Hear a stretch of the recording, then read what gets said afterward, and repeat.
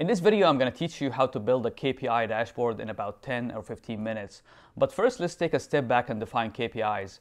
KPIs stands for Key Performance Indicators, and usually these are financial or operational metrics that can indicate the health of the business. And usually they pack much more information in them than just giving a dollar amount alone. For example, if the CEO is asking you about the health of cash collection of accounts receivable, you can either give him the accounts receivable amount month over month, which will be dollar amounts, or better yet, you can give him a KPI such as DSO or Days Sales Outstanding that will show him month over month how the DSO or the number of days of collecting AR from the point of sale to the point of cash collection have been either going down or going up, and that will have much more information than if you just give him the dollar amount on its own. And if you're new to the channel, welcome. My name is Bill Hanna and I'm the financial controller. I'm a licensed CPA. I've been in finance for the last 15 years, and this channel is all about giving you the summary of my experience over the last decade and a half. So if you're in finance or if you own a business,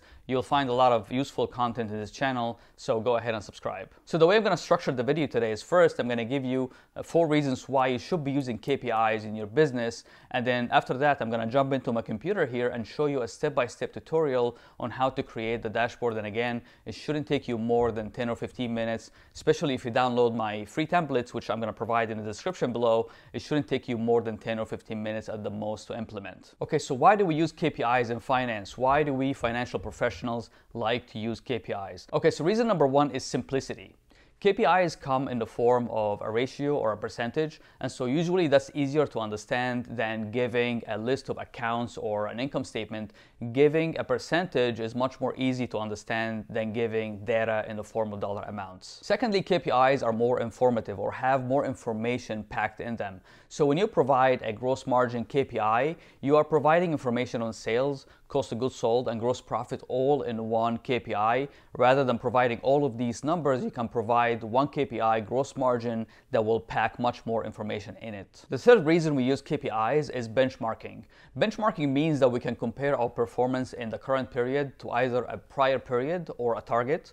We can also compare our performance to another company, whether in the same industry or a different industry. So as an example, we go back to the gross margin. If we know that we are, for example, in food manufacturing, our gross margin is 25%, we can then easily compare that to prior periods and see if whether we are improving our gross margin or maybe we need to do some more work there. Or we can also compare our gross margin to another company altogether or the industry average and figure out whether we are doing as well as we should be doing or should we do more to improve our gross margin. And the fourth reason is motivation. Usually people can rally much easier around percentages than just like giving them dollar amounts alone. And the reason for that goes back to our reason number 1 and 2, which is simplicity and information.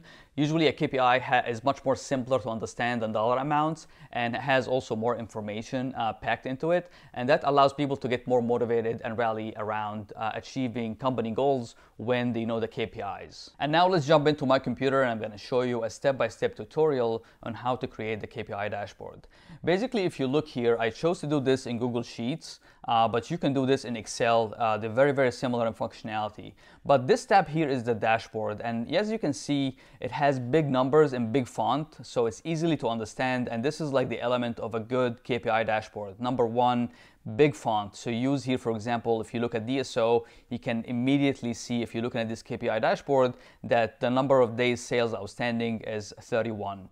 And then secondly, I use color coding. So as you can see, the green means good and red or pink here means bad. As you change the period, and here drop down menu to change the period, this will change and is dynamic. So I'm using here conditional formatting, and maybe now this is a good time for me to tell you what are the Excel functions that you need to know in order to create this dashboard. Number 1, you need to know conditional formatting. So conditional formatting just means that you highlight the cell that you want the color to change based on the content, and you go to Format, Conditional Formatting, and in here you can create rules.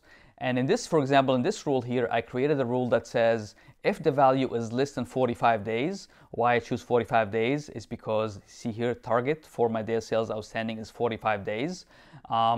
And the rule here says if the value is less than 45 days, make it green. So if my DSO is less than 45 days, make it green. If it's equal to or greater, or rather if it's greater than 45 days, then make it pink. So that will change if I change here the month that I'm looking at. So see, here is green. So that's the second thing. So number one, make the fonts big so that the reader can easily see what's going on. And then secondly, make the color coding with conditional formatting so that you're able to see how the company is doing at a quick glance. So I immediately look, I see green or pink, and I know how each metric is doing. So first one is conditional formatting. Second function you need to know is index match. So if you look here in the formula bar up here, this is an index match formula, and if you need to brush up on index match, you can look it up on YouTube. There are various videos that can teach you index match.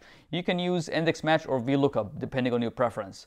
That's the second thing you need to know in order to do this KPI dashboard. And then thirdly, basic Excel functions such as additions and subtraction, and these are just like usually everybody knows these functions. The other feature of this KPI dashboard is that you can go to the month here on top and change it from the drop-down menu easily. So if I change the month, the data will change because all of this data is linked to the month up here with an index match formula.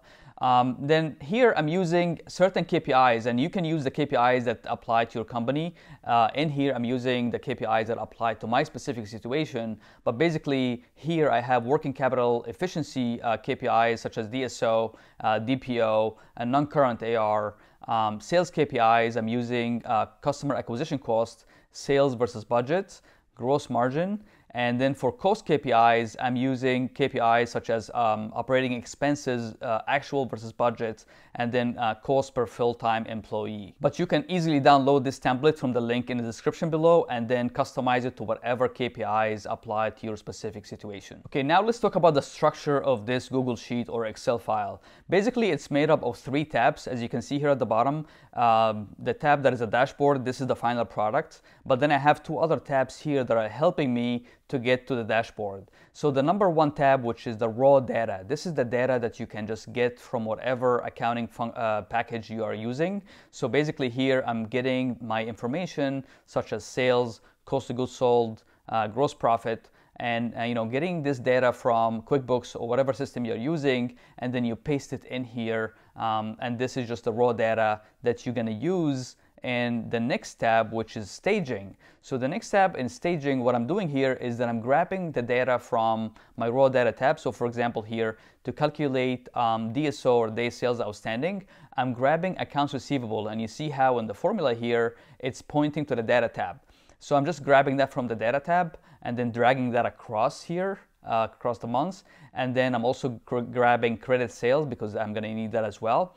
And then the number of days in the month is just an easy formula that says equal day and then the cell here. So it's the number of days that are in January 2020, which is 31 days.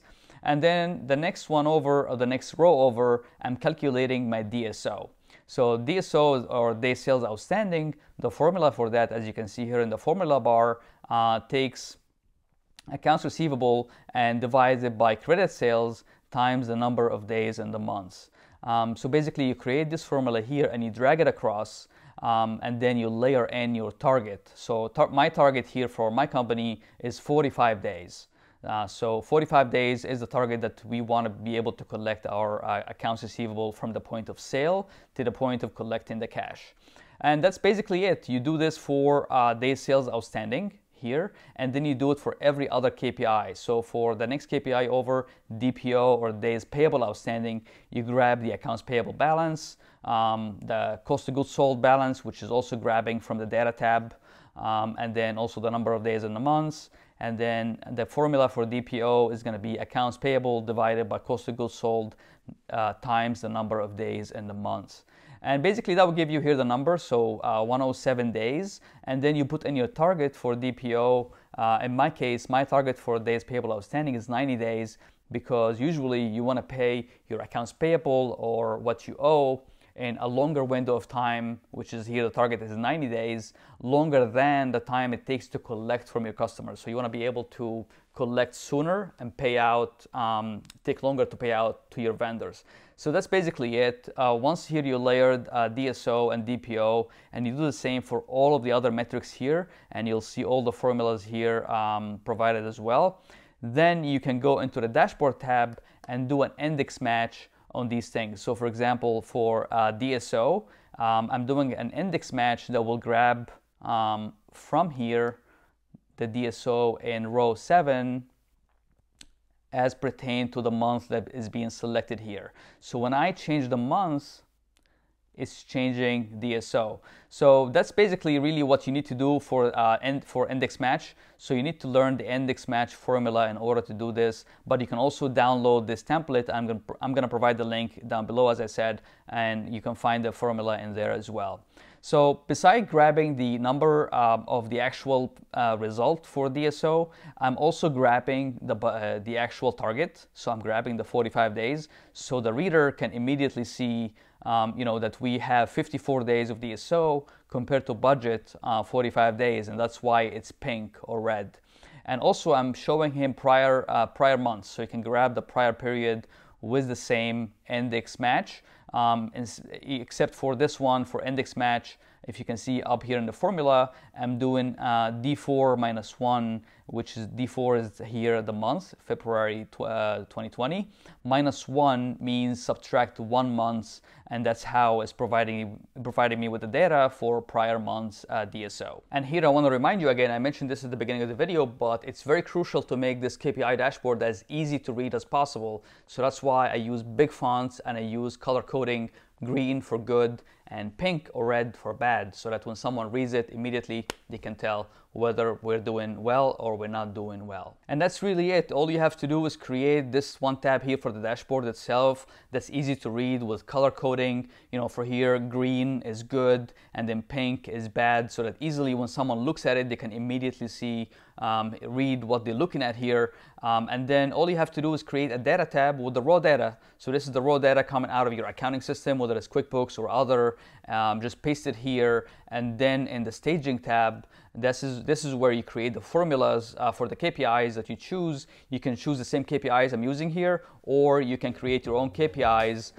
So I'm going to leave a link down in the description below for you to download this file. But basically, you can then create the dashboard tab, which is going to be grabbing the information from the staging tab. And that's really it. You see, it's not really that difficult at all. So go ahead and download the template from the link in the description below, and let me know in the comment section if you have any questions. And if you like the video, don't forget to give it a thumbs up, and I'll see you in the next video.